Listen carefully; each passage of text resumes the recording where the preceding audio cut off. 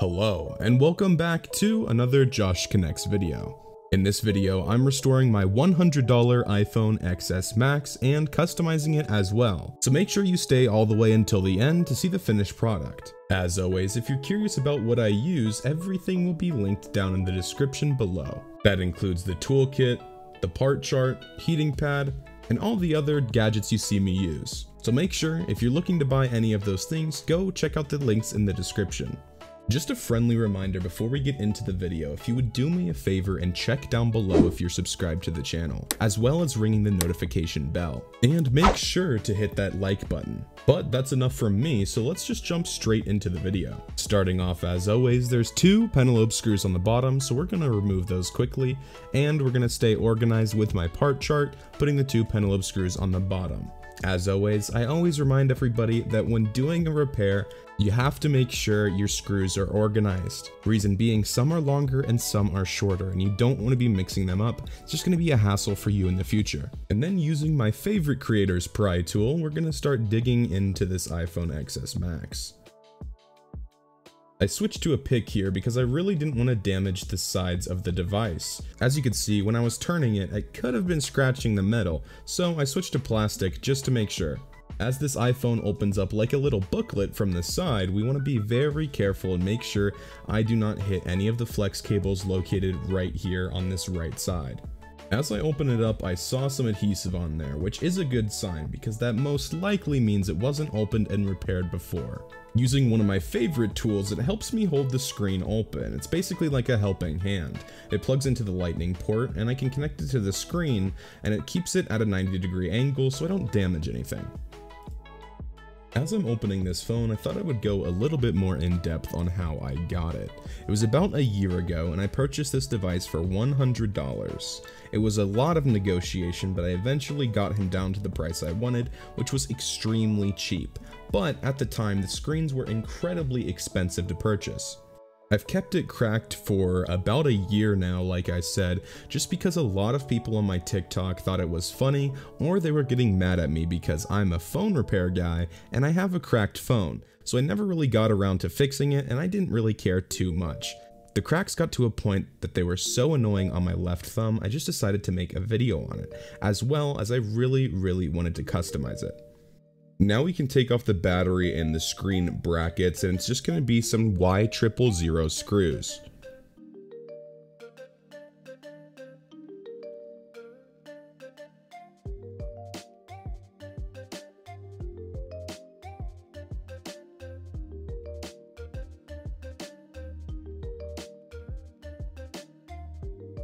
And as always, the most important part is disconnecting the battery.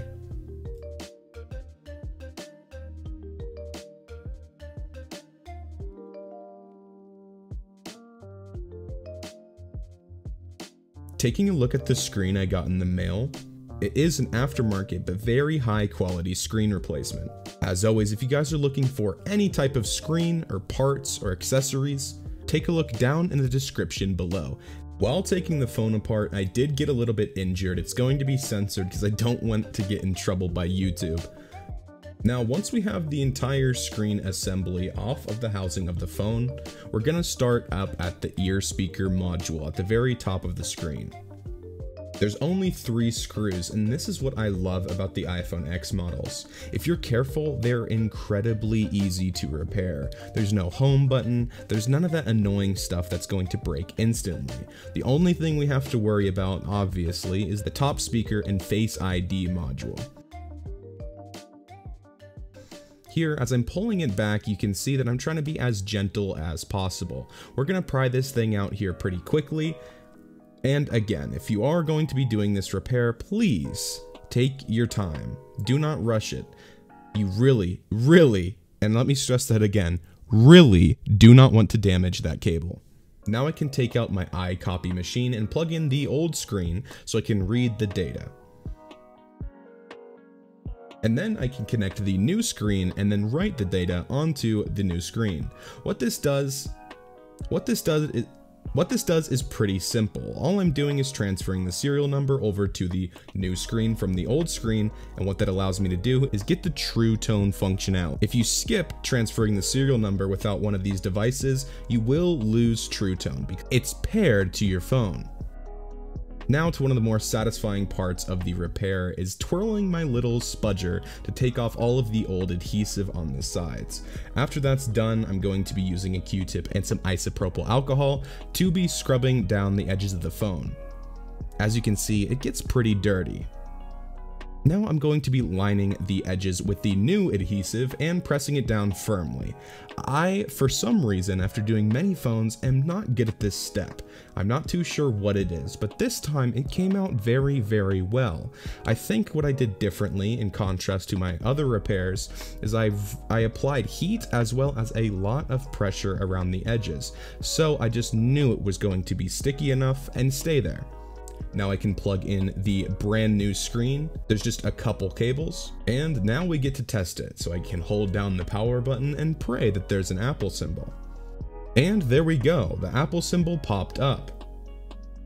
After tapping a little bit, I'm going to hold down the power button again and slide it over so we can power off this device and continue the repair. We're almost done, as all we need to do is put the bracket back on, make sure everything is tight and clean, take off the sticker around the edge, take off the adhesive sticker, and finish up the repair. Now being careful, I can seat the brand new screen back down on the phone. After getting the top in, I can gently press around the edges, making sure I'm crunching it all the way down. And there we go. Now for the most satisfying part, taking off the plastic protector. Yeah, I like that. And just like that, we are done with the screen repair.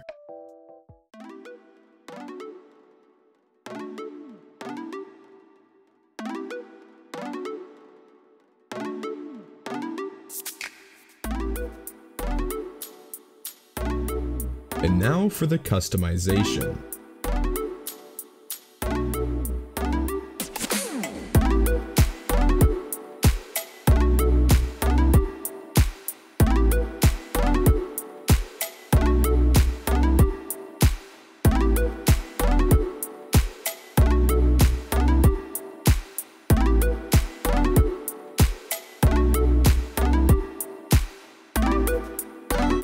Thank you guys so much for watching, and I'll see you in the next video.